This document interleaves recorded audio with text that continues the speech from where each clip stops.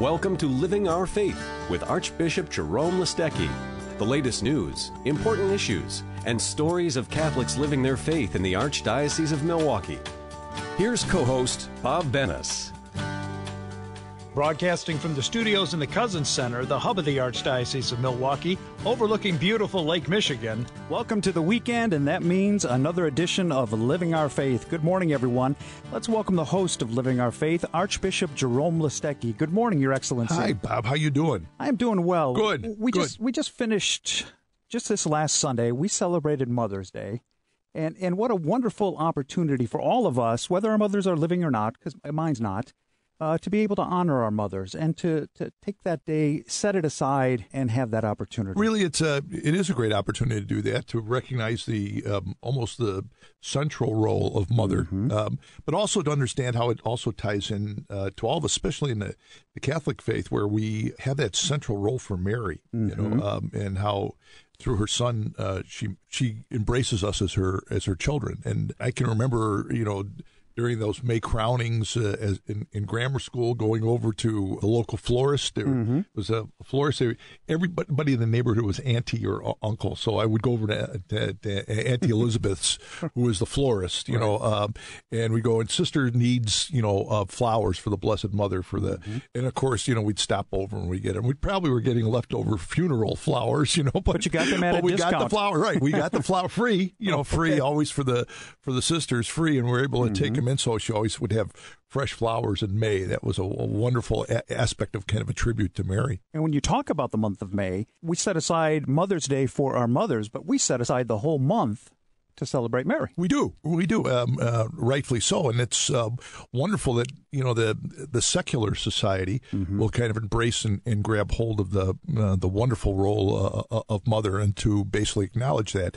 And we're losing sometimes. We're losing our ability to understand the significant role of mother and then therefore father within the society, and that has to I believe go in with the attack on the family in our society. Sure. We have two wonderful mothers with us today. We were, before we started this broadcast, we were talking, and I was chuckling to the point that my cheeks are hurting from all the mothering parenting stories that I was listening to. Let's welcome Jill Fischer and Katy Connors. Jill, we always ask before we get too far into the discussion to tell us a little bit about your background, and if you would kick us off, please. Oh, sure. Well, I am currently the principal at St. Dominic Catholic School in Brookfield, Wisconsin.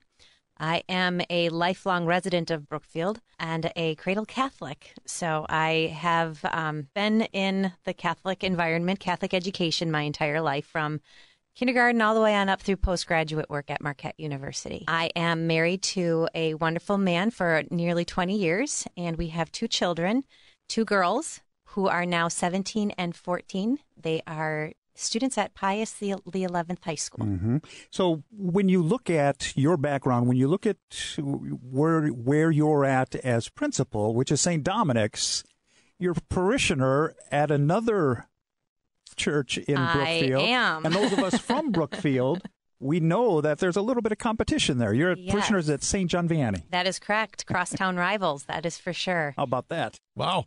Well, yes. And you're an expert in mothering. That's what I was told. Absolutely not.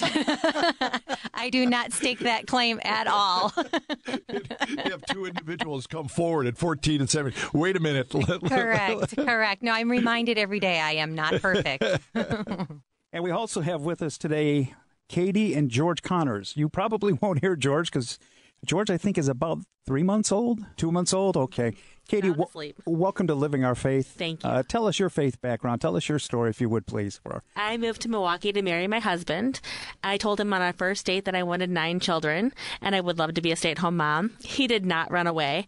So, and good sign. I know. That's a good sign. That's a good sign. We've been married for 9 years and have 6 children. Wow. They're 7, 6, 5. 3, 2, and brand new. And we also live in Brookfield, Wisconsin, and my kids go to St. Mary's in Elm Grove. 6 down and 3 to go. Exactly.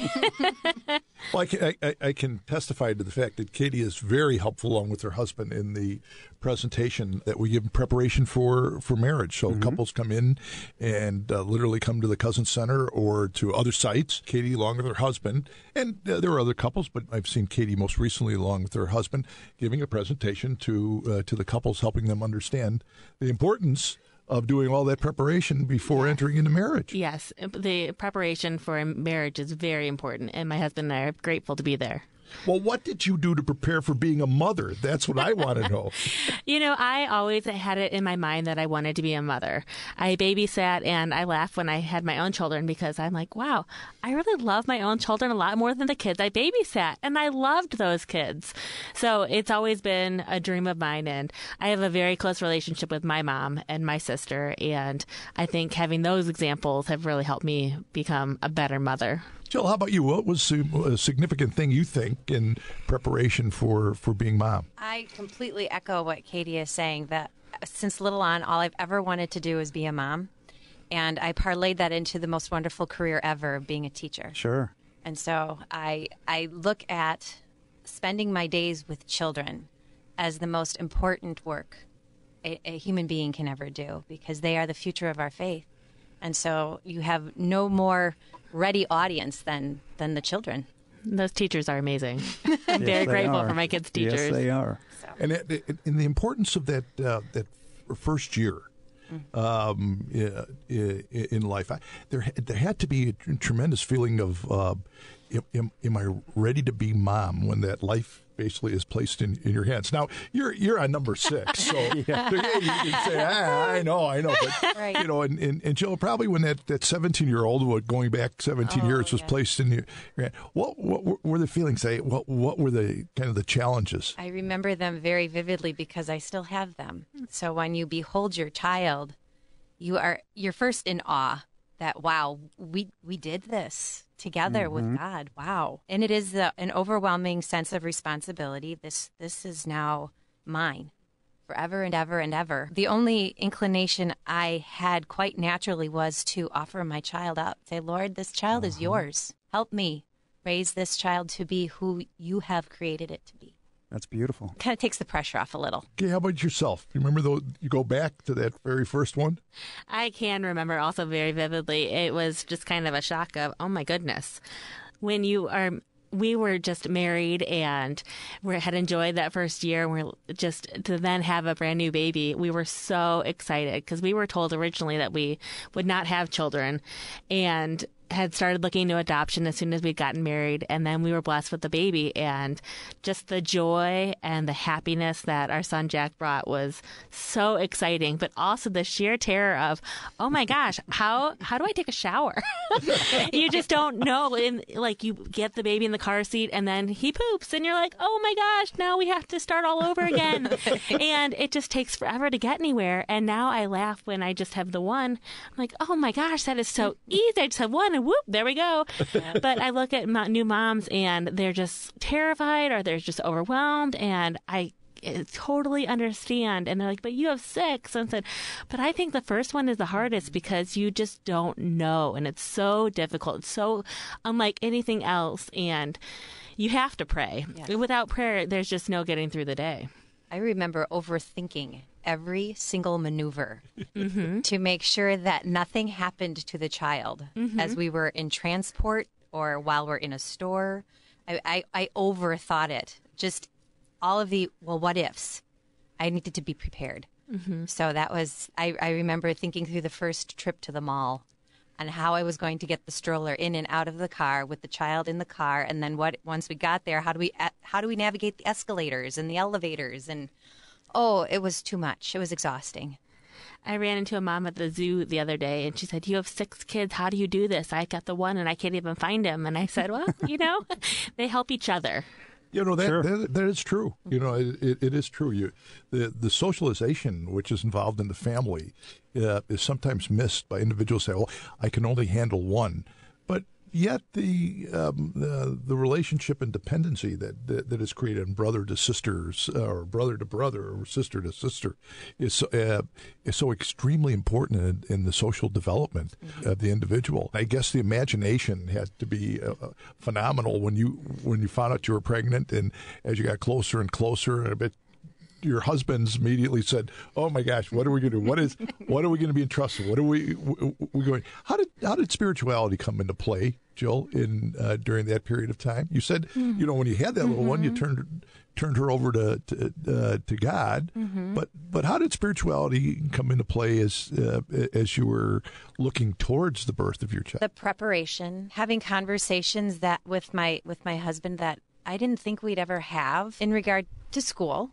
Yes, and I guess I'm blessed because we were of like mind going into having a family. That always helps. Yes, and so when I think about challenges and how we need to bring the Spirit into it, the Spirit was always there. So that's how I look at it, that this couldn't have even happened had the Spirit not been involved from the beginning. And so the moment we brought our first daughter home, and in the car seat, we were talking about the ergonomics of car seats prior to our radio show, but bringing her in and placing her in the car seat in the middle of the living room, and we just looked at her like, what happens now? Because the preparation was so intense. You just back away and wait till she's 21. Well, and then go into her conversation. Except we looked at her like, well, she can't play. She's not talking. She's sleeping all the time. What do we do? The Spirit was in that as well. And Katy? With our fourth child, when we had our first ultrasound, there were all these things that looked like they were wrong with her. And I went on a Day Chantel silent retreat, and Bishop Hine was there. And I told him, and I was all upset. I said, they don't know what's wrong with the baby. And so he just said, it's okay, calm down, and I'll pray over you. And he prayed over me, and it was just such a relief. And I said, okay, Lord, if there are all these things wrong with her, we are going to love her and take care of her. Don't know how we're going to do that with all these other kids, but it's going to work out. And she ended up being perfectly healthy and is just a sweet child. And I remember that vividly, just taking her and giving her to God in the womb, saying, okay, Lord, whatever happens, I trust you. You're only going to give me as much as I can handle. And I really can't handle that much. So I know I need to trust in you because clearly you've entrusted a lot to me. So it's all on you. You have to help me here. This is the month of Mary, and we are celebrating motherhood. We have with us in the studio today Jill Fischer and Katy Connors. We're going to take a break for a message, and then you'll hear the news from our friends over at the Catholic Herald. You're listening to Living Our Faith here on Relevant Radio for Southeast Wisconsin. Put more heart in your hands. These are words St. Camillus used to encourage his followers when caring for the sick. And today these words are at the essence of care provided by employees at St. Camillus campus in Wauwatosa. St. Camillus Nursing Administrator Sandra Dugan shares a recent More Heart in Your Hands moment. An 84-year-old resident who came to us after a massive stroke that left her left side completely paralyzed. Now, 5 months post-stroke care with our excellent rehab department, she is able to use a walker. She does all of her own activities of daily living with minimal assist, and her memory is great. She's now going to spend her winter in Florida with her niece. The best part is to work with someone at their time of health crisis and then see them return to living a life to their fullest again. For more information regarding St. Camillus Rehabilitation, go to relevantradio.com /rehab. Good morning. I'm Grace David with highlights from this week's Catholic Herald and CatholicHerald.org.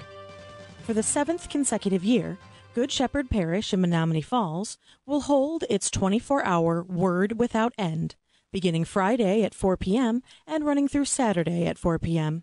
Scripture will be read continuously during that time.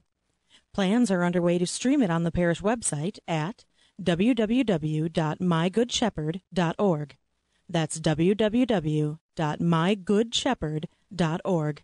May being the month of the Blessed Mother, Father Paul Hartman uses his Herald of Hope column to reflect on the Memorare, a prayer he calls compelling in its simplicity. For a better understanding of what Catholics believe about Mary and why we believe, read Father Hartman's column in the Catholic Herald and at CatholicHerald.org. Pope Francis reiterated his view that the Catholic Church is not a fancy medical clinic for the rich, but a field hospital that, often literally, provides the only medical care some people will ever receive. Health is not a consumer good, but a universal right, so access to health services cannot be a privilege, the Pope said May 7th during a meeting with the medical group Doctors with Africa. Well, you may see a lot of moving trucks crisscrossing the Archdiocese next month, and the reason is found on page 4 of this week's Catholic Herald. The entire page lists appointments for priests and one layperson, and the parishes and Catholic institutions they'll be serving. Receive regular updates of Catholic news and information at CatholicHerald.org. For the Catholic Herald and CatholicHerald.org, this is Grace David wishing you a happy Pentecost. Thank you for listening. We now return you to Living Our Faith with Archbishop Listecki. Welcome back to Living Our Faith. We're talking with Jill Fischer and Katy Connors, and what you won't hear is the prayer that Katy just told us. Hail Mary, full of grace, help us find a parking place. So it's Mama Mary, right, isn't it? We call Mary Mama Mary. Mama Mary. Yes, the kids know Mama Mary very well. She helps us all day long. Mama Mary, help us find our shoes. Mama Mary, thank you for our day. Mama Mary, please take this to Jesus for us. We have a very close relationship with Mary in our house. Yeah, and it's important if she can find you that parking space. Yes. It's really good. Yes, she is very great at parking spots. We went to the zoo in our new 15-passenger van, and I don't know if you've been to the zoo recently, but the parking spots are very difficult to find and very hard to park in. And she found us the perfect one on the end that I could slide that van right into and didn't hit anybody, so it was fantastic. Jill, being a principal, how does being a mother and having raised two wonderful daughters, how does that help you as a principal when you have to relate to basically parents, especially the moms, when it comes to their children in the school? It helps because I emphasize the fact that we work as a team, that it's a collaborative approach to raising children, and that neither one of us have all the answers. And that's the blessing of being in a Catholic school, is that we can call upon our intercessors to assist us in this overwhelming task. So talking to parents, talking to mothers especially, I do call upon the Blessed Virgin to guide us and lead us in caring for the children. And then by extension, talking to the children about that as well. When they've fallen down or they can't find something or they're at wit's end on a particular day, just to say, you know what? We have wonderful people we can talk to. We can talk to Mary. We can talk to Jesus. And when we're feeling all alone, we're actually never, ever alone.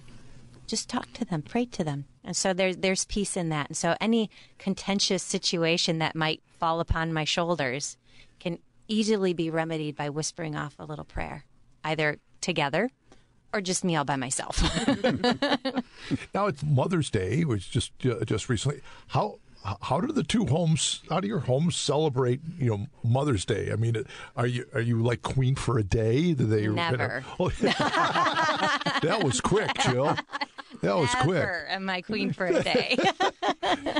Queen for a year. That's what it is. Oh yeah. Not even that, unfortunately. How do the family celebrate Mother's Day? Do the kids do something special for you, or does Dad do something special for you? I still have very young kids who their teachers are wonderful, and they make the cutest projects. They take pictures, they do handprints. So I get the most wonderful presents on Mother's Day from the kids, and I have a whole box full now. And I am very lucky. My husband lets me decide what I'd like to do on Mother's Day, and I do a 5K run with my girlfriends. It's called Run Like a Mother.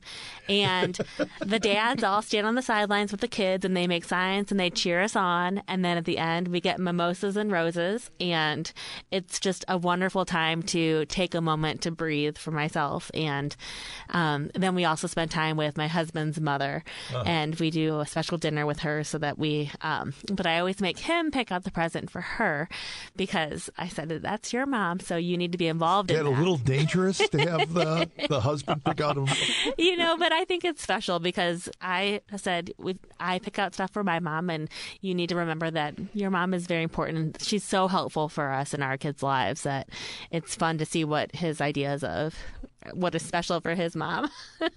Okay, you're on, Jill. I'm on now. You're on. Yes. Now remember, your daughters are going to be listening. I know. They will. I like Katy, when my girls were in elementary school, yes, I received the most beautiful homemade gifts from them, and they reside in our curio cabinet. So there they sit. And pretty much up until maybe about 4 years ago, when the girls could earn an allowance to purchase their own gifts, my husband did take them shopping, and I would receive everything from a coffee mug to a reflective candle holder because he just allowed them to choose what they thought Mommy would like on Mother's Day.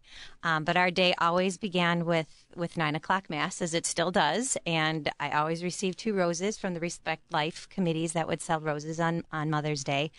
So I always looked forward to that, in addition to their little token keepsakes. And the remainder of the day would be spent with our moms. And so we're blessed that our families are all in Milwaukee. It's a blessing. It is. Yes, it is. It is. So we would be at brunch with one mom and then dinner with the other mom, and it's all about the moms on Mother's Day. So, and the sister-in-laws, and everyone's together between the 2 families. We travel back and forth. Now, so. Bob, I know you're not a mother, but thank you. I know you have one. I do, and you also have a wonderful wife. How?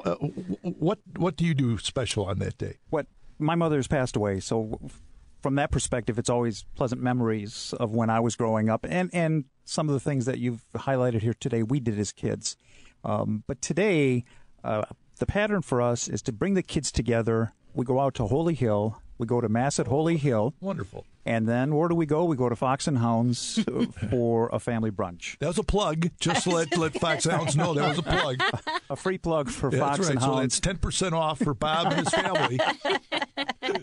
Oh, I was going to go for a whole lot more than that. So that has been a tradition for a long-standing period. And then part of that is my mother-in-law, who's now 84. She also joins us for that. Oh, beautiful. So beautiful. Not only do I get the opportunity to spend that quality time with my wife and the kids, but also my mother-in-law. And I say that with a genuine smile on my face. My mom has since passed away, too, and I know my sister and I, we were great advocates of giving my mother jewelry, the worst jewelry imaginable. That god-awful costume-type jewelry, which the more gaudy, the better it looks for kids. But you thought it was great. Oh, we did. Course. And, of course, my mother would dutifully wear it for that day, and then it disappeared, it was just gone. So, but, of course, she had boxes of that, but the more gaudy, the better. Just over the top when it basically comes to mom. Just a wonderful aspect. One of the aspects of being a mom is the ability to make, especially if there's more than one child. My sister claims that I'm an only child. So, especially if there's more than one child in the family, how do you make them all feel special? How do you make them feel that there isn't a competition? I like you better than others. And, there are all sorts of studies now saying, oh, no, a mother or a father always likes one child more than the other. I cannot imagine any mother, saying, oh, yes, I prefer you over this person. What kind of gift is given to you to be able to do that? And how do you make each of the children feel special? I have it easier than Katy. I have 2. And when they are listening to this, they'll say, well, see, Mom, Sarah's the favorite because you talked about her more than you talked about me. And I get that all the time where, oh, you love this one better. And there's nothing worse. That's a dagger to the heart for sure. But making concerted effort to spend time with each apart as well as together. My girls were always called my shadows because we traveled as a trio everywhere. And I'm the fish and they're the guppies is the other one that would be lapped on us. And in that mix, each child brings their own uniqueness to the table. So it's easy to play the mom role when they are different and as well as in their similarities. And for me, I like to try and give each child their own opportunity to do things with me, like go to the grocery store. It's very exciting just to take one child by themselves. And my husband and I also try and take the kids out. It's my son's birthday on Thursday, our oldest. And so he's getting a gift certificate to Red Robin with also a gift certificate. Robin. Yes. Is that another 10% plug? off at Red Robin for Katy also. And he's also included is a babysitter for his brothers and sisters. So he will get a special date night with mom and dad as one of his main birthday presents. And we try and do that with all of our children just so that they can get a little bit of time so we can hear what they want to do, what they're excited about, because they're changing so fast. And it does get kind of overwhelming at the dinner table when everyone's trying to talk over everyone. But we also give everybody the opportunity at dinner every night. We sit down as a family and they tell us what they did that day. And our 3-year-old likes to tell us what she did 3 weeks ago every night at the dinner table. What did you do today? She doesn't quite get that today thing. But so just trying to talk to them and focus on them. And we pray together at night and letting them talk and have an opportunity to be part of the family, I think really is helpful. I was going to mention, too, it's the bedtime. So after we say our nighttime prayers, to go individually to tuck in, that's when the real one-on-one starts to happen. And sometimes it goes longer with one than the other because they're unloading so that they can put their head to rest. Yeah. So critically important, that role of mother.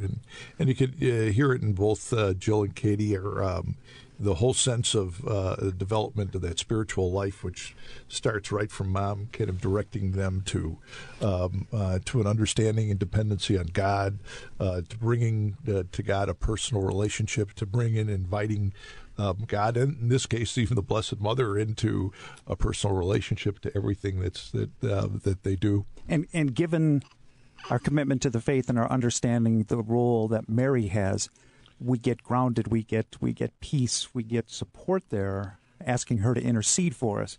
We're going to take another break. We really hate to see this half hour end. It's been so enjoyable, but we need to take our final break. You're listening to Living Our Faith right here on Relevant Radio. Many of us at some point in our lives must face a decision regarding how we can best be cared for when rehabilitation is necessary following surgery or medical crisis. Hear from St. Camillus Nursing Administrator Sandra Dugan regarding the exceptional rehabilitation program at St. Camillus. What makes St. Camillus Rehab unique and special as it compares to our competitors is that we are the only continuum of care campus in the area that offers skilled nursing, home health, and outpatient services. You will get consistent staff throughout your rehab journey, and there's excellent communication throughout the continuum in order to promote maximum outcomes. They also can continue with the home care therapists that they have already come to know and trust in their own home when they're discharged from our facility. For more information regarding St. Camillus Rehabilitation, go to relevantradio.com /rehab. That's keyword rehab. Welcome back. We'd like to remind you that this show will air again on Saturday morning at 9:30 and then again on Sunday morning at 9:30. We've enjoyed celebrating motherhood and the month of Mary with two wonderful mothers, Jill Fischer and Katy Connors. Thank you both. We always like to end the show with a prayer. Your Excellency? Sure. There's no such thing as a typical mom. Every mom brings the uniqueness of God's special mark of in their life to the family. But there are certain experiences which are shared by all mothers, a closeness and love for their children, the ability to celebrate their lives and to see literally that as a gift that God has given to them. So as we close our show, we remember in a particular way those mothers who have had to undergo the loss of a child. Yes. And so hard and so devastating for them personally. And I know in a number of situations as a priest that I've had to deal with the loss of basically a child, and how that mother and the couple never let go of that. That child is a part of their family basically forever, and they understand how God has gifted them. So we're going to place and entrust those moms and the lives in thanksgiving for the lives that they bore, and they had to return to God way, way too early. In the name of the Father, and of the Son, and of the Holy Spirit. Amen. Amen. Hail Mary, full of grace. The Lord is with thee. Blessed art thou among women, and blessed is the fruit of thy womb, Jesus. Holy Mary, Mother of God, pray for us sinners now and at the hour hour of our death. Amen. Mary, Mother of Mercy, Pray for us. And may Almighty God bless you all, the Father, the Son, and the Holy Spirit. Amen.